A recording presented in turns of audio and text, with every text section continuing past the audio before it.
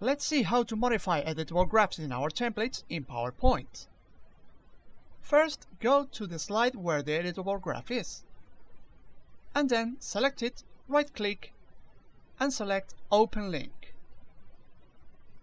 You will be asked to make a copy in Google Drive. Click Make a Copy.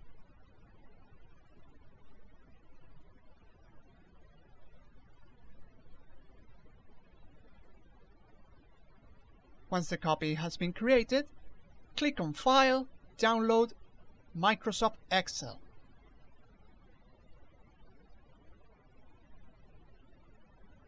And now open this document.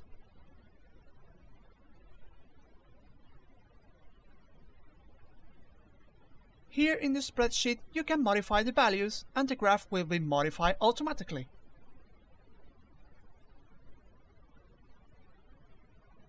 Copy the graph and then paste it in the slide.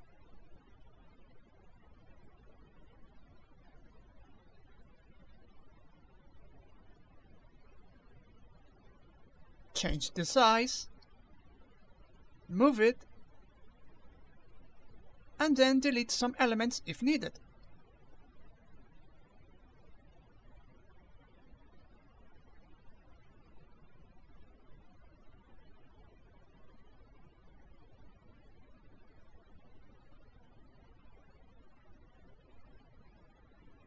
Since this graph is linked to the one in the presentation, any change you make here will be automatically reflected in the slide.